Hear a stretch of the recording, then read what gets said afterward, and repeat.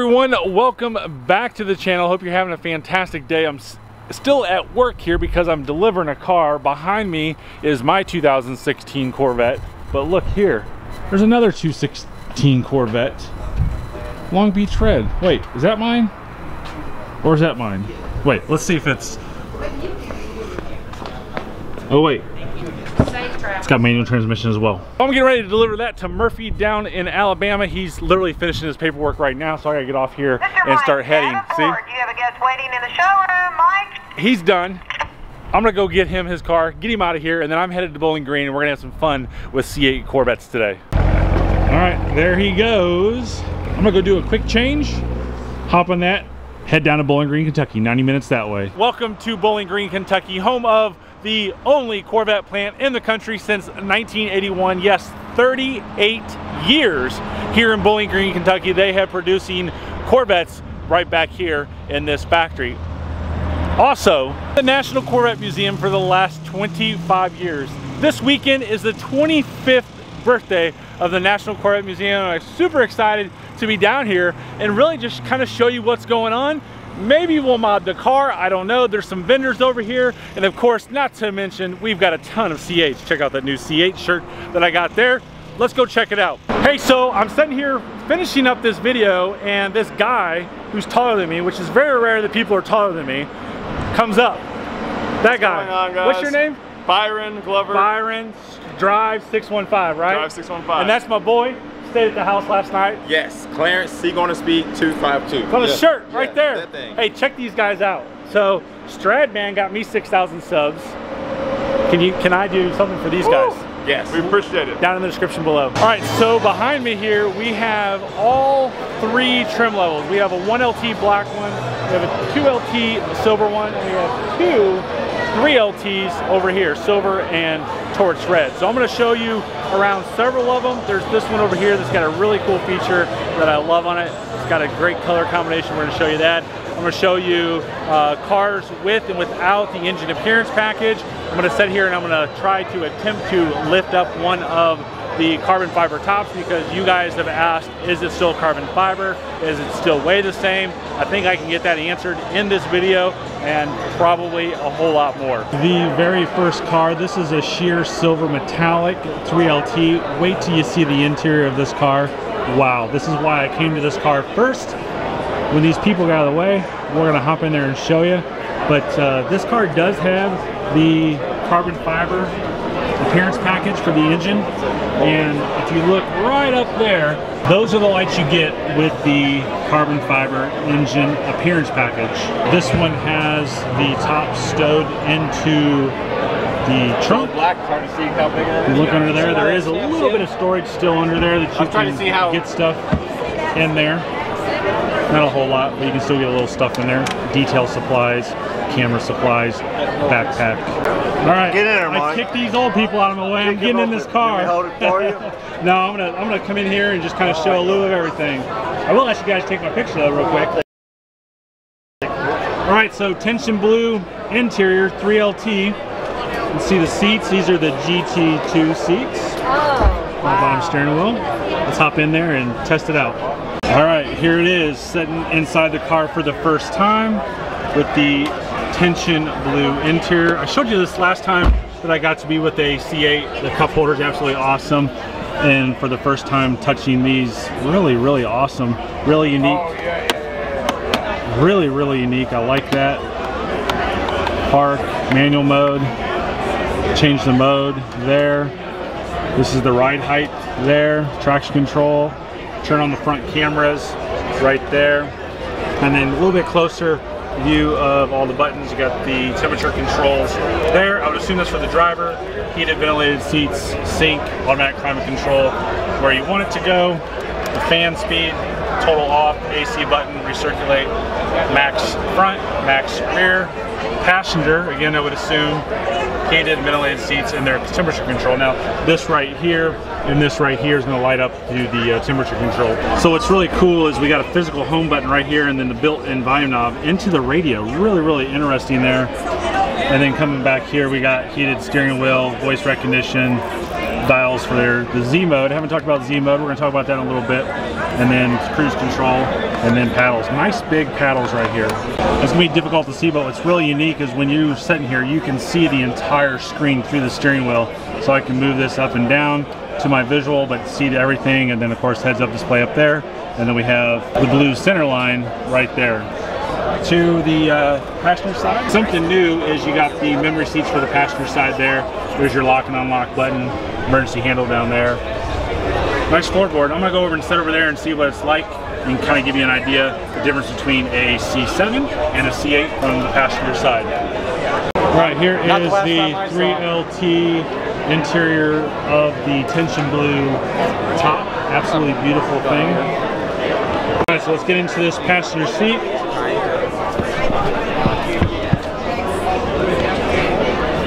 And I can tell you right off the bat that this passenger seat is much more roomier than the C7. Let's shut this door. Oh yeah. I'm sure the key fob. You know, I do a lot of test drives in these cars, and when I'm on the passenger side, cramped. Open the glove box. Nope, can't open the glove box. It's locked up. Open up. Maybe if I keep hitting it, it'll open up. Open. There we go. So there's the glove box. It's a really big sized glove box that we have there. So it is much bigger than I think the C7, because the owner's manual of the C7 barely fits in there, and you can't put anything else in there. Like if I put my customer's paperwork in there or anything like that. But looks like a big size. You got the funnel in there. You got the XM radio. Some of the other stuff.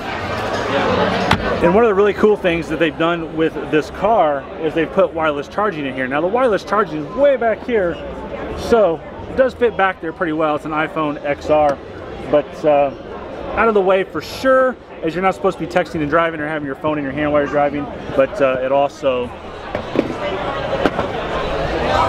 will fit right in that cup holder just fine like I do now. We're going to move over to the red one. I'm going to show you all of this trunk space. Look at that. Lots and lots of trunk space in this car. So they say you can get 2 sets of golf clubs in here. I don't think that is going to be any issue. But one thing that I do see, this is all plastic. This all can come out. So that is going to be a perfect area for some twin turbos. The silver one over there had the top of it off. This one's got it on. Obviously with the top off, I fit absolutely perfect. I know I talk about it a lot of time, but I'm 6'3", so we're gonna hop in here, we're gonna see what it's like. Not a problem. If you look up here, I've got plenty of room, that much room between the top of my head. A lot of room for him too. I can't remember if the silver one had carbon fiber or not, so I'm going to point out the carbon fiber trim in this. You got it around the window switches here. And then this is the carbon fiber around the bezel of the driver information center, speedometer, all that stuff. You can see all that carbon fiber in there as it focuses. It's tough to focus in on it, but there you go. That's all your carbon fiber right there. I don't think anybody has shown you the sill plates of the C8 Stingray. So you look in there, really, really nice sill plate. I'm sure there's going to be some options out there that you can change these out. They currently don't have any in the in-term accessory booklet that's out and available, which is on ChevyDude.com under the blog section. But really cool C8 sill plate that says Stingray right there. Let's move up here to the front trunk, the frunk as you will call it. And not something I was able to show you the last time I was with a C8, as I'm trying to mess around with the sun and all that stuff. But you do have a power outlet up here, so this is where your battery protection package is going to be. So you're going to plug that in right there, and then that is a emergency release in case you get stuck in here. In that case, if you're probably in there, you probably need to do exactly what that stick figure guy does, get out and run. There's a light right here as well. And then the battery protection package is up here like I mentioned, which is completely different from the C7 that was in the back, because the battery is actually right here. There's only 2 fluids that you have on the C8 up front, one being the brake fluid and one being the windshield wiper fluid. We're going to move back to the silver one, because as I was walking around, I looked at the calipers of the red one over there, and I realized that these calipers, I looked at them, they're black, did not say Z51 on there. So this is not a Z51 car, which shows you that it does not have the Z51 spoiler on it. So this is what it looks like without the spoiler on there. And you can look right there what it looks like as well. Now with the Z51 spoiler, I want to show you a little bit up close of the spoiler on that car. And sorry about the light, we're inside the shade, but you can see there that that's pretty nice size high wing, not a high wing spoiler, but not very, very low like the current Z51 style is. So much more aggressive. You can see the plane in here as well, but you can see the big difference between a Z51 car and a non-Z51 car. This is what the engine bay will look like without the carbon fiber engine appearance package. So we have no light up there. As you can see, he just closed the door. There's no lights, so that is an option. And then coming down here, we just have the black metal rails down here as well. And that carbon fiber comes over in here, closes all of that off, and gives some little like exhaust brakes out of there, heat dissipation, all that stuff. So you can see a big difference between the carbon fiber engine cover appearance package there compared to not having it over here. Big difference between that. All right, so I've had a lot of people ask me this question, and I might get in trouble here, but I'm going to yank this out and kind of tell you that it weighs probably the same as the C7. So it's still carbon fiber, no difference there, but I would say the weight is about 16 pounds, just like the C7. Really, really simple to go into. That was the first time doing it. I didn't do it before camera. That was the first time. Simple to go in. I would say probably a little simpler than the C7 actually. And I'm going to do this again. Out, in, put it in there, lock it in.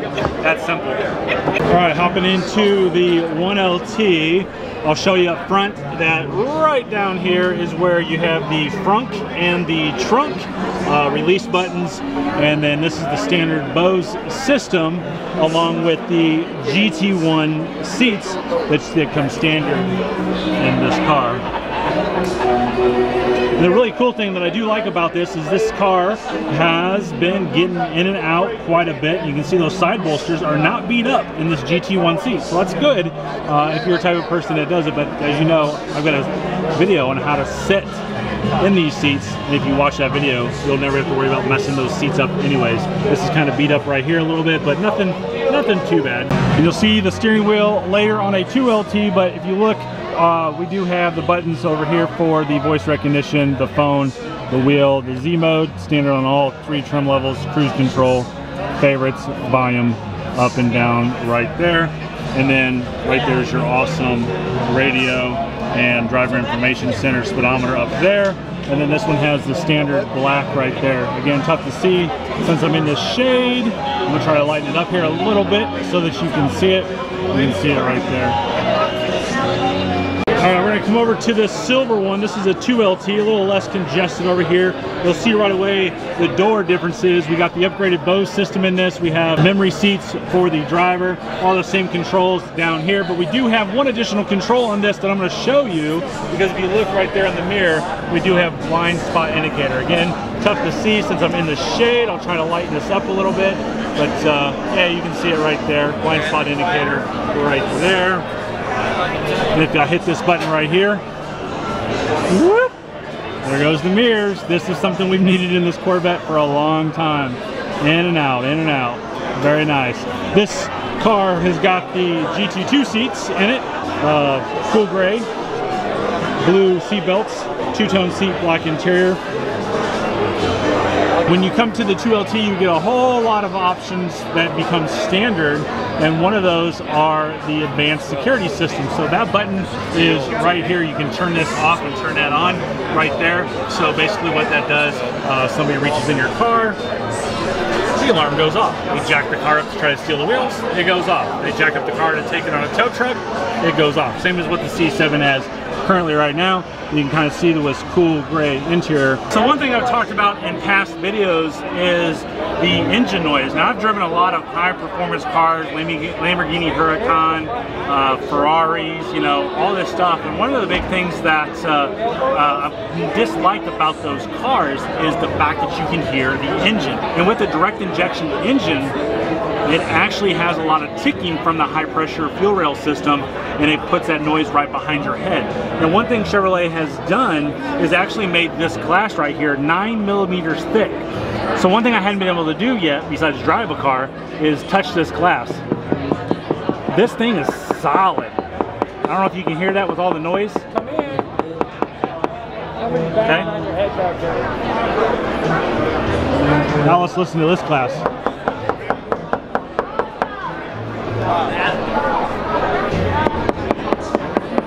Big difference in sounds and a huge difference for noise canceling in your cabin up there. It's gonna be awesome. Okay, all home now, done editing that video, and I did not do an outro. So I just wanted to say that I think this is probably the most detail-oriented, intense video on all 3 trim levels on the internet. Very detail-oriented. I hope it helps you and you learn a lot if you were not able to come to the Caravan, or maybe if you did go to the Caravan and you were like, I didn't know what this was, I didn't know what that was. Maybe you didn't see something that I see, that I'm really intuitive of seeing stuff. This helps you out. So make sure you share this video with everybody you can. Make sure you put it in Facebook. Make sure you put it in the forums, all that good stuff. And as always, make sure you hit the subscribe button if this is the first time that you're watching the video, or if you have not subscribed yet. Turn the bell notifications all the way on and leave a thumbs up. So as always, guys, thank you so much for watching. I hope you have a fantastic day and drive safely.